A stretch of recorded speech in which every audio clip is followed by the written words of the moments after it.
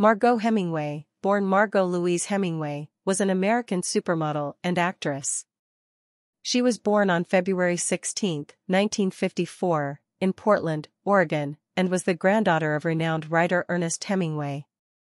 Margaux rose to fame in the 1970s as a top model, known for her tall stature, striking beauty, and natural charisma.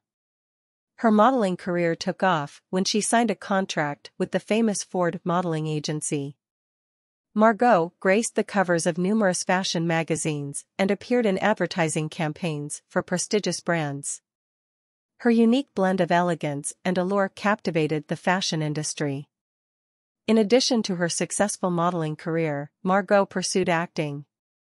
She made her film debut in the 1976 drama Lipstick, where she played a rape survivor. Her performance garnered critical acclaim and earned her a Golden Globe nomination.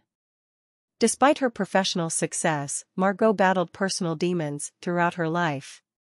She struggled with addiction and mental health issues, which ultimately took a toll on her career and personal relationships. Tragically, Margaux Hemingway passed away on July 1, 1996, at the age of 42. Her death was ruled a suicide. Margaux Hemingway's legacy continues to be remembered for her contributions to the fashion industry and her powerful portrayal of complex characters on screen.